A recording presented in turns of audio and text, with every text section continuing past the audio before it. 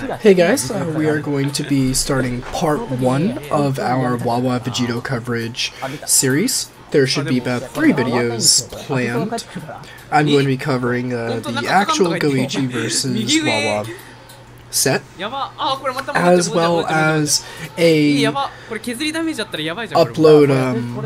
I found by, I believe, Yoga Flame, that has some online matches, and it's going to be some different context and some like how to play against different players with the character.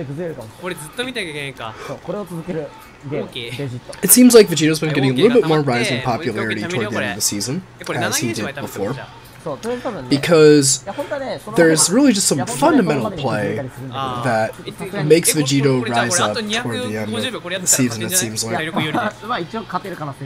But oddly enough, it's not like the crazy setups or tech or combo routing that gets discovered that makes Vegito more popular. People just feel like when he wants to take his turn very abruptly, or if he wants to do just good buttons with basic mix-up, that his tools can get the job done.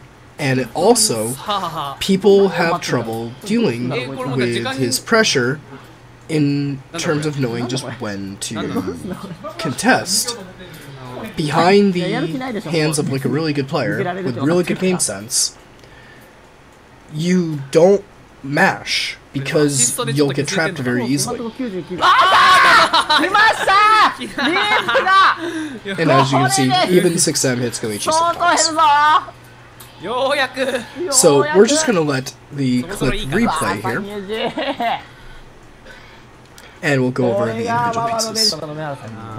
Okay, so here we're looking at your basic 5LL stagger. Unfortunately, Bardock can actually contest here if you mash, but if you're a little slow, Vegito's going to hit you on startup. If you hesitate, you're going to get caught, but if you don't, you're... like, if they don't respect you, the stagger is very, very difficult to deal with. However, the stagger that's even easier to deal with, just a 5L stagger, you can 5L stagger someone all the way in the corner. Even a Bardock will be afraid to contest because it could go wrong for them. It's all on timing.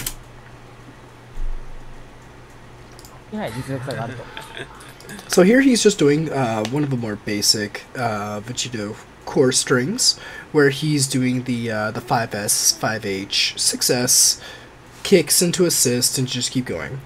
And that's going to catch you trying to super dash through that, obviously, and it's just extending more and more and more. You have a lot of options significantly after that 5S or that 6S that can lead into some really good traps. But we don't see Wawa going for that. He goes for a very simple block string. He goes for a meaty low directly after, just in case Goichi would want to hold up for like an IAD-H or something, but that wouldn't really be terribly strong or useful, so more likely it's going to catch reflect, but he's just restarting the string. Now right here, he goes 2M, 2L, that's a reflect point, that's very, very easy to catch, and if that becomes part of the quote-unquote infinite block string, as they say here, it's very easy to punish.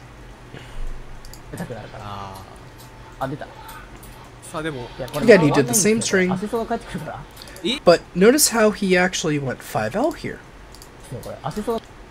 into a true string. He's varying things up a bit. That was where Goichi just did the Goichi, where he tests very small amounts. He tested a reflect point there, but that was going to get his normal stuffed pretty hard. Reflect tag would have been probably stuffed as well, but depending on timing, it might not have been. He goes for a very small mix. Let's see the timing in which he does this. 5LM kicks. Okay.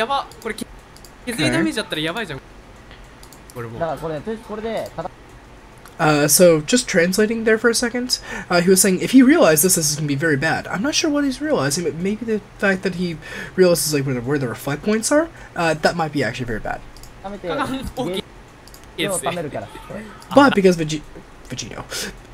Goichi just tested a reflect point and it wasn't advantageous, he's very likely to just continue holding this, as he does. Again, he's going between high and low once he calls an assist. Very simple. But he went from 2M to L again. So you can recognize this pattern if a Vegito is doing this to you and reflect out of it. Reflect tag would just be very, very strong.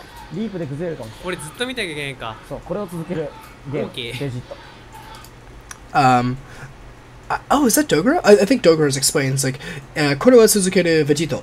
He's saying, and Vegito will just keep doing this. This is Vegito. This is the plan. Just keep them in the block string. Now, unfortunately, neither player is recognizing that there's the significant reflect point between the 2M, 2L, and once you 2M, there's nothing stopping you from, I don't know, just mashing reflect, because if you just mash reflect after 2M, there's nothing I can do to threaten you.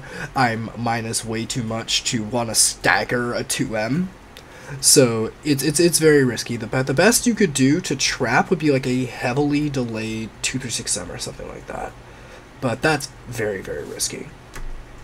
That's not gonna happen. OK が溜まってもう一回 OK 貯めるよこれ。これ7ゲージまで貯めるってことじゃん。そう、とりあえず多分ね、いや本当はねその前に。Okay, that was not safe. That might have been like safe to block, but he's taking his turn again just because he keeps changing options on him. But after 5S right there, Bardock mashes. Easy. This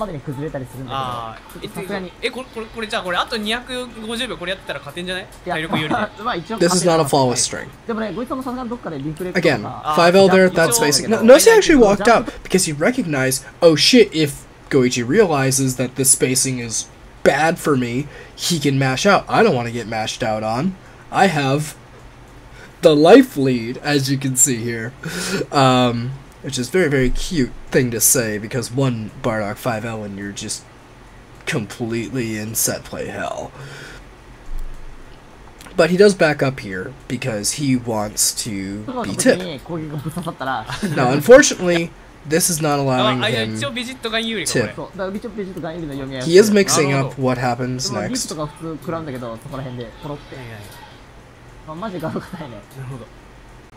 And he's actually changing the very subtly, he's changing what points he's doing the stagger. So, while I can tell you, all of the points he's staggering are unsafe and can be mashed. Aside from the one time he backed up, the fact that he keeps alternating very slightly and isn't in the same structure that a player like myself would be, is very hard to get a read on. Sorry, I'm sick.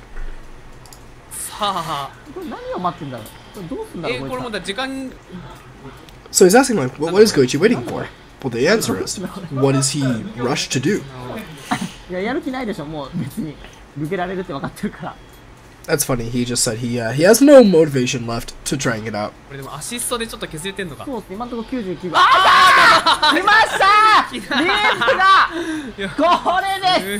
So the reason why that worked is because he's been constantly changing things up. Goichi's been trying to mentally lock on to how does this stagger work, when is he going to stagger, what are his habits, and because he's so locked onto that, and Vegito has so many different points in which he can restart his turn. Now granted, a lot of these are unsafe, but because a high-level player like Goichi is constantly analyzing, Wawa's taking advantage of this, and once he overloads Vegito, I keep saying Vegito, I must say Goichi. Once he overloads Goichi with like the 7th or 8th thing to keep track of, he mixes in 6M, and Goichi's reactions have been delayed just enough that 6M hits. So that is basically the breakdown of that block string and why it worked. It requires a high level of flexible fundamentals like Wawa has. Do not just repeat this online and expect this to work, because a masher would have mashed through 7 or 8 different points there. And I have been mashed through all of those points. So, it worked for Wawa, it worked against Goichi just then. That was a specific case, specific time, and you still have to develop strong fundamentals and understand the character deeply to be able to get situations like this consistently to work. Okay, so that is my summary of the Twitter clip, and I will be putting out a extensive analysis on the actual match tomorrow. I'm tired, I'm sick, I'm going to bed. Good night, everyone.